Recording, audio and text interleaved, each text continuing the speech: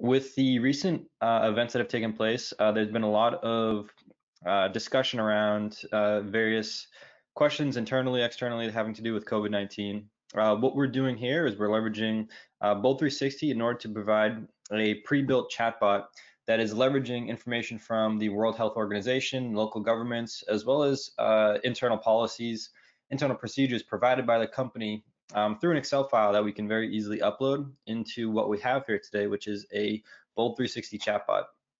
So on the right-hand side, as soon as I hover over, we can see that we now have immediate information. Think of it as a toolkit that we're providing that enables you as a business to offload a lot of the common questions that are coming in related to COVID-19 coronavirus.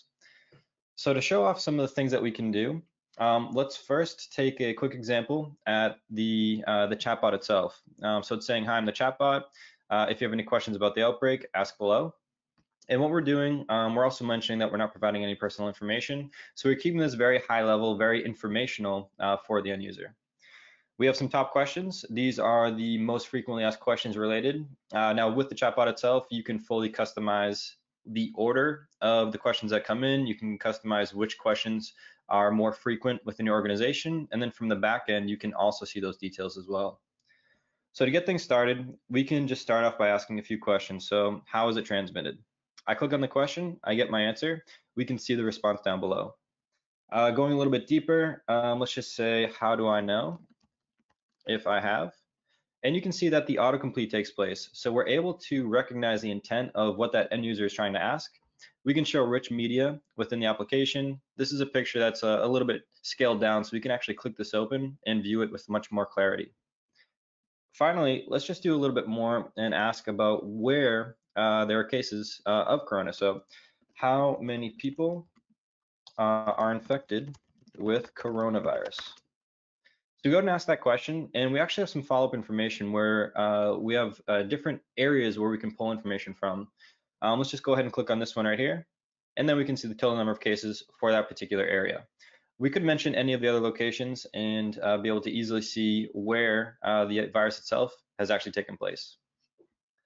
Now, taking a look in the back end, so from an organizational perspective, if there are any questions that we had asked that there aren't or isn't an answer for, we're able to see that as represented as a red tile here, so some gaps in the knowledge base of where that would take place.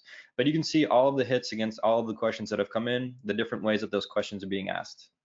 Now, some of the key benefits here, extremely fast to deploy. It's a pre-built package. You can actually deploy it in less than 24 hours. The way we deploy is just a simple snippet of JavaScript that gets deployed to the website, leaving with zero footprint.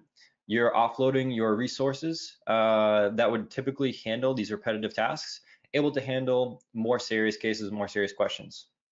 And you can see that we're capturing knowledge, and then we're able to complete information by seeing those gaps in the knowledge base over here.